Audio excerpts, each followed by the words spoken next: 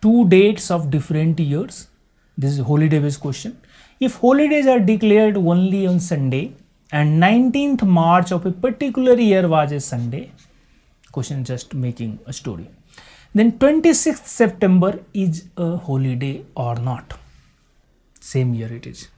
But only thing, holidays means Sunday, means we have to calculate Sunday. And one reference is given 19th March of a particular year was a Sunday, then 26 means 19th March to, we have to calculate how many days, odd days, and based on that we will able to calculate it will be Sunday or not. Okay, similar, simple, this is simple. Number of days, it will be your we are calculating from March 19th, March, April, May, June, July, August, September. March it will be 12 days because it is starting from 19th. Then 19 will be excluded. Out of 31, 19 will be excluded, then 12 will be left out.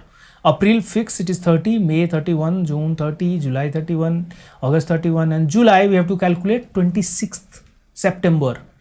Then 26 will be included. This side 19th will be excluded.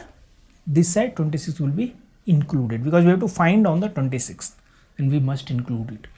Then it is afterwards just will calculate number of odd days.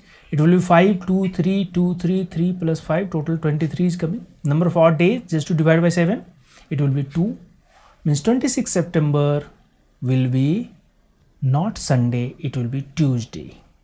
19th March it was Sunday plus 2, after Sunday it will be Tuesday.